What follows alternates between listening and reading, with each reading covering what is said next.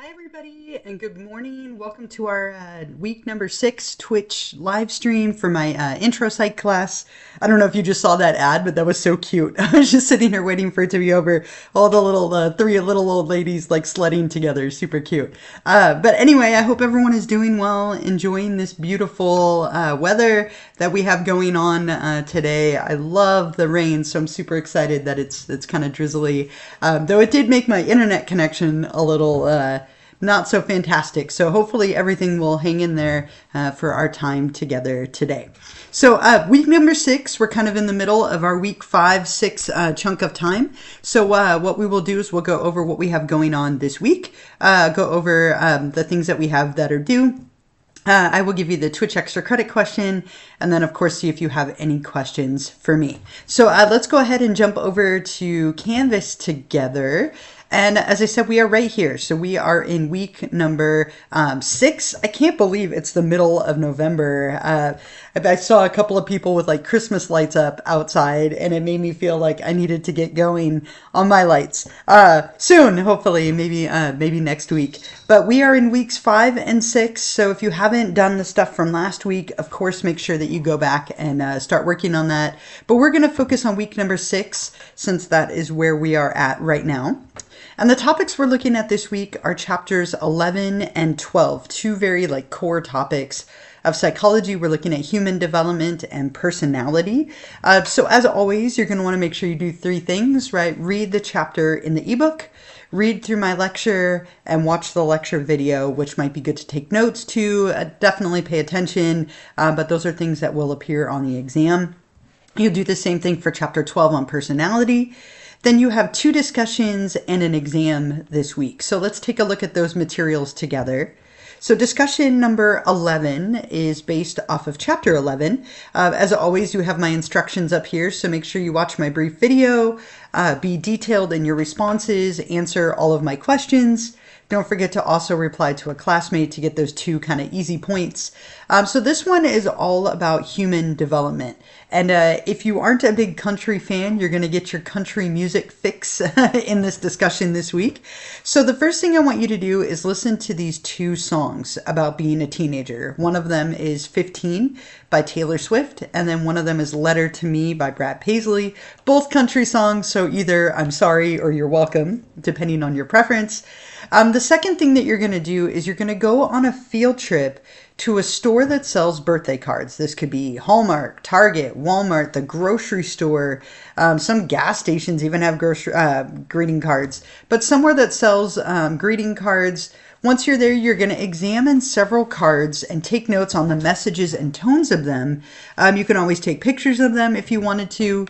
But I'd like you to look at a minimum of 2 cards for middle adulthood and late adulthood. So middle adulthood is like turning 30, 40, or 50. Late adulthood would be turning 60, 70, 80, or just aging in general. And after you have looked at some greeting cards and watched the video with the songs, you're going to answer a couple of different questions. So how do the songs 15 and Letter to Me incorporate or demonstrate some of the cognitive, social, and physical milestones or developmental focuses of being a teenager? I want you to give me specific examples from the lyrics, specific examples incorporating things from chapter 11. This is where people tend to lose points. I'm looking for you to point out a lyric in the song and how it connects to a concrete or specific topic in chapter 11. And you'll want to do that a couple of times. Then what are the general messages, tone, and focus of the cards for each age range that you looked at? What are some of the attitudes and stereotypes that you observed related to aging and getting older? And then just for fun, if you had to personally be stuck at one age for the rest of your life, what age would you pick and why? And try not to overthink it. Just, what age would you want to be stuck at if you had to be stuck? Excuse me. And then finally, just a couple of quick notes. You're welcome to post pictures of cards if you have them. And then you're also welcome to do this digitally if that's easier. If you don't feel comfortable or aren't able to go out to a store to look at cards, you can look for them online, and that's totally fine as well. So that's discussion number 11 on aging and on human development. Discussion number 12 is related to the chapter on personality. So again, as always, you have my instructions and my video. I look like mischievous in that picture. But for this one, you're going to be answering a couple of questions. So if you had to describe what has made you the person that you are today, what has shaped your personality, in other words, what would some key contributors be for you? I want you to briefly share a minimum of 2 factors that you feel have heavily contributed to your personality and explain how they've contributed and made you the person you are today. So this could be genetics, this could be something that happened to you, it could be people, it could be a place, it could be literally anything. But what are some things that have contributed to who you are today? 2 of them, and explain. Number 2, in the spirit of the trait perspective, if somebody asked you to describe yourself in 5 words, what 5 words would you use? So 5 words to describe yourself. And then number 3, I'd like you to ask 2 different people in your life who know you at least fairly well to describe you in 5 words. Ask people who know you in different roles, like a family member, a partner, a friend, a coworker. It could be a teacher who knows you pretty well. But what are the words that they used? Were they similar to yours? Were they different? Then you're going to kind of share your comments and reactions. Finally, you're going to take one of the personality quizzes that I have right here or at the end of the lecture on personality. And I want you to describe which quiz you took. What are your general reactions? What is the interpretation and how do you feel about that? Kind of overall like reactions. Do you think it's true? Is it reliable and valid? Is it not? There's a variety of different quizzes you can take. These last 2 are definitely a little bit better. The first 2 are more like for fun. So you could always do one of each. You're welcome to do more than one, but at least one quiz on personality and then describe your results and your reactions and process and so on. So you'll post here when you're ready. Don't forget to also reply to a classmate to get those 2 points.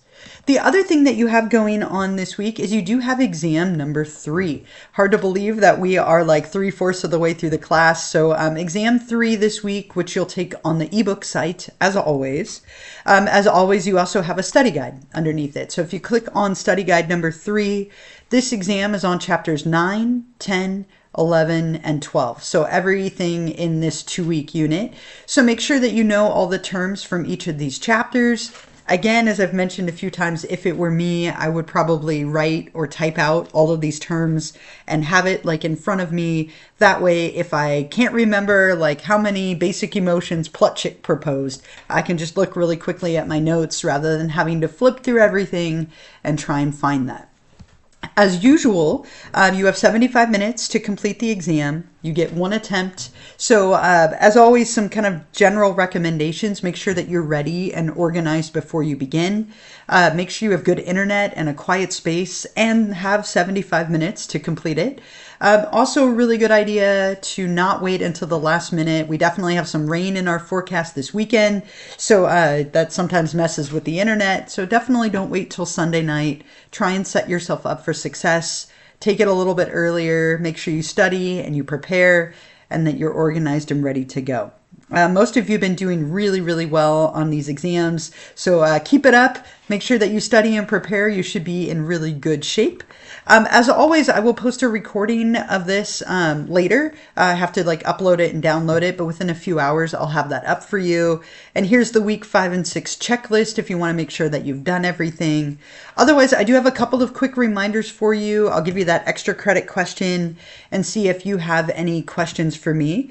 One big one for me, if you could take a couple of minutes to double check your subscription status. There are about 100 of you between the 2 sections of this class I have, and only 12 people are subscribed at this point. So if you could take a few minutes to either renew that or figure that out, that would save me so much time. If you're subscribed, I can just download your name versus having to go through and find it and highlight it and all sorts of stuff. So it saves me a lot of time, and if you're watching this later, you can still get those extra credit points if you are subscribed on Twitch. So really appreciate those of you who keep doing that and making sure it's active. Thank you. It saves me some time and energy, and I always appreciate that.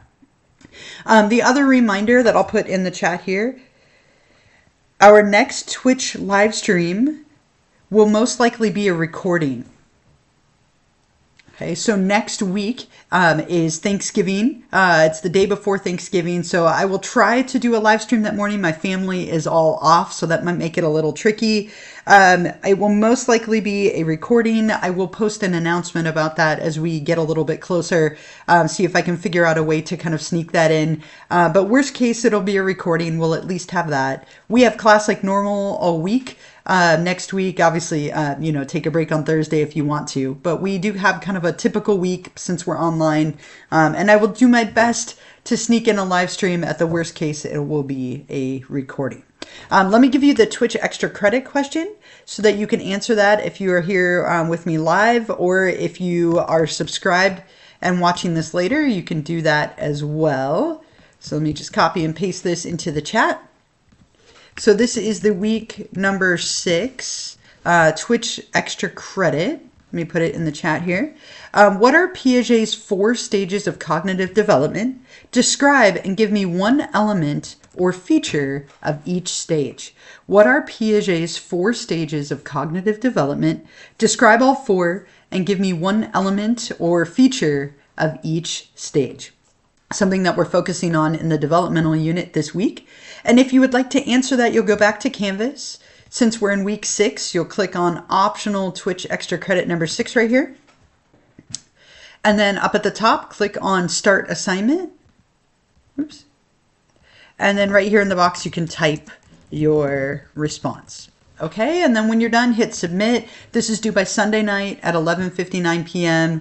Remember that if you are live with me, then you can put your name in the chat unless you're subscribed. If you're watching this later, make sure you're subscribed in order for me to see that you did watch it. But feel free to do this. Not too many more opportunities for extra credit, so I hope you take advantage of that as we start to get into the last few weeks of the semester. We only have a couple of weeks left. After this week, we move into week 7 and 8, and that is it for us. So again, I will do my best to sneak in a live stream next week, or worst case, we'll give you a video. We'll definitely have one during our last week of class so that I can touch base with you one final time. So I will hang out for a little while if you do have any questions or thoughts or comments or anything. Otherwise, I hope you all enjoy this beautiful weather, enjoy the rain and the cool weather. I'm super grateful for that in the spirit of Thanksgiving that's coming up. If I don't see you live next week, I hope you all have a wonderful Thanksgiving. If it's something that you celebrate, eat a piece of food for me, and I will do the same for all of you, and we will all be very full, right? But I hope you're all hanging in there and doing well. Just a couple of weeks left, and then we get a little bit of a break. So thank you so much for joining me live. I'm going to minimize my video here, but I will hang out for a little bit if you do have any questions or thoughts or comments or anything for me. Thank you, everyone.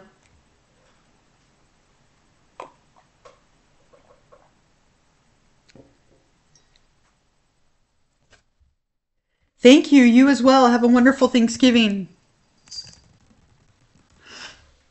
Does anyone have like a favorite Thanksgiving food that you're like really excited for? Mine is my partner makes this spinach and artichoke dip that we always have right before, like in the morning of Thanksgiving, like late morning, early afternoon. Oh, and I look forward to it every year. That's my favorite. Anyone else have like a favorite Thanksgiving food that you are super excited about?